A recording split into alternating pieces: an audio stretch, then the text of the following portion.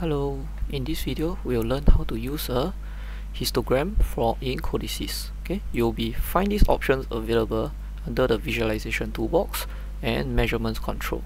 Okay, so a histogram is actually a good visualization tool for you to visualize your data from one-dimensional array. Okay, so just to give you a initial view of what it looks like, we'll first create a one-dimensional array by declaring array 0 dot dot maybe 99 of view. Okay, and then I'll need to initialize it with some data.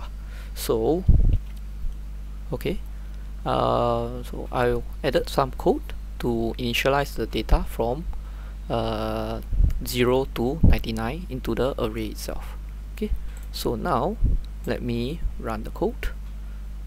Okay, before I run the code, link the array to the histogram and log in. Okay, so before you can log in, scan for your device, select it, and now you can press the login button.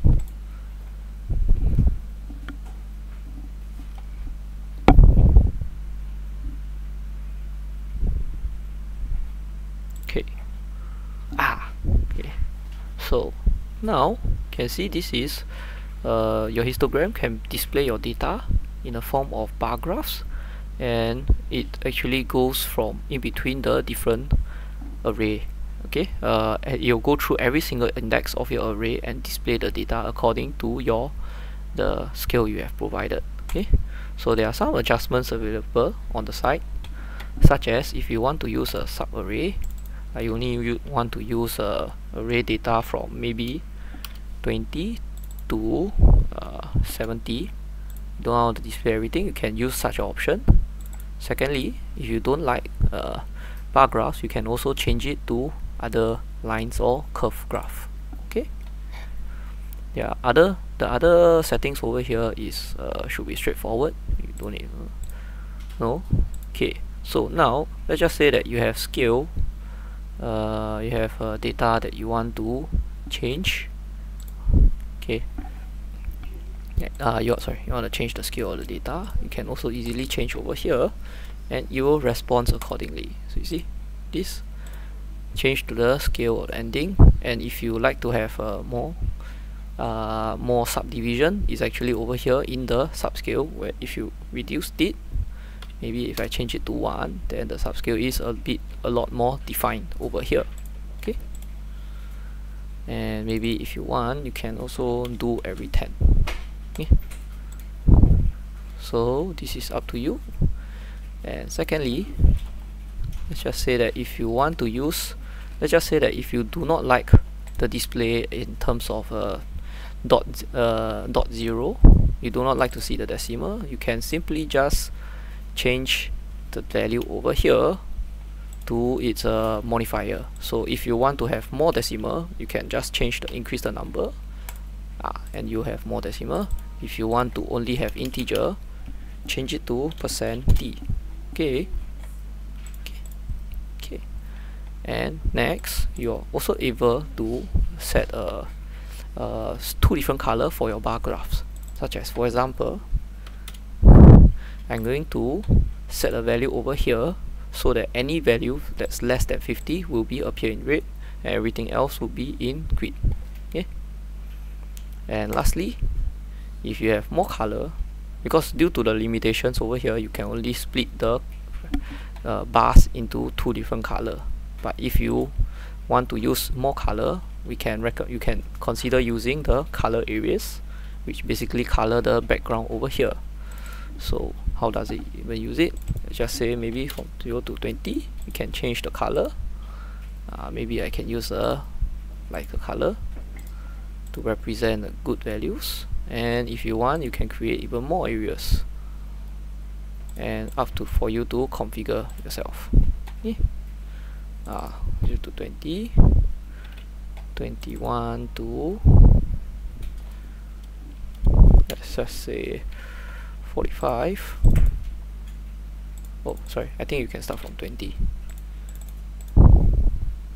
Maybe can go to green color and maybe 45 to 80, and then we can have nice purple color. Yeah, so these are the various customization you can do with your histogram.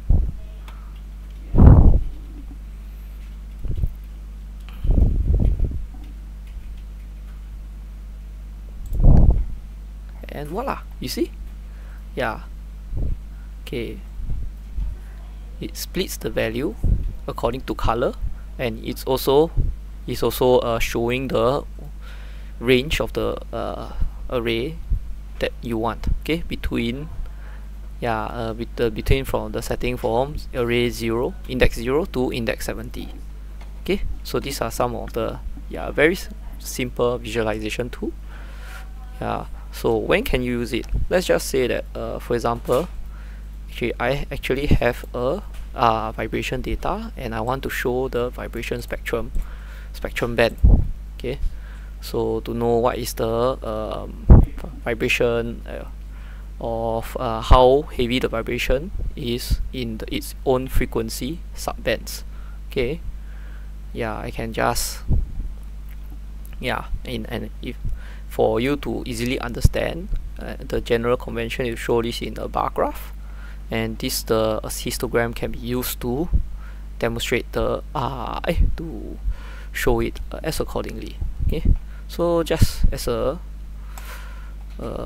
teaser, I will just show you what I've done already. Okay, and let me change. So let's just say that if you have multiple programs, you can also control which program is executing by going to the task. Okay.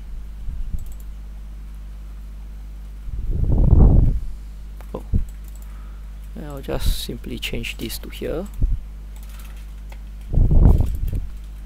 and well, let me load the new code.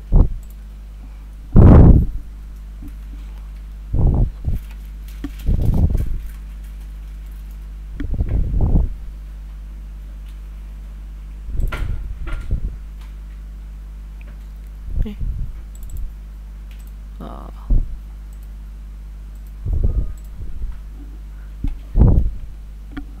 You can see I already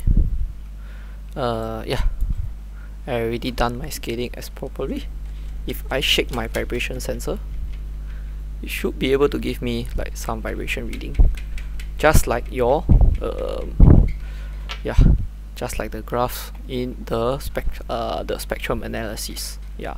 Unfortunately for the histogram, one weakness is that it cannot it does not have its own x-axis. It cannot configure it. So well, the workaround is to make your own axis and just display underneath. Okay, so that's all. Okay, enjoy using Codesys. Bye.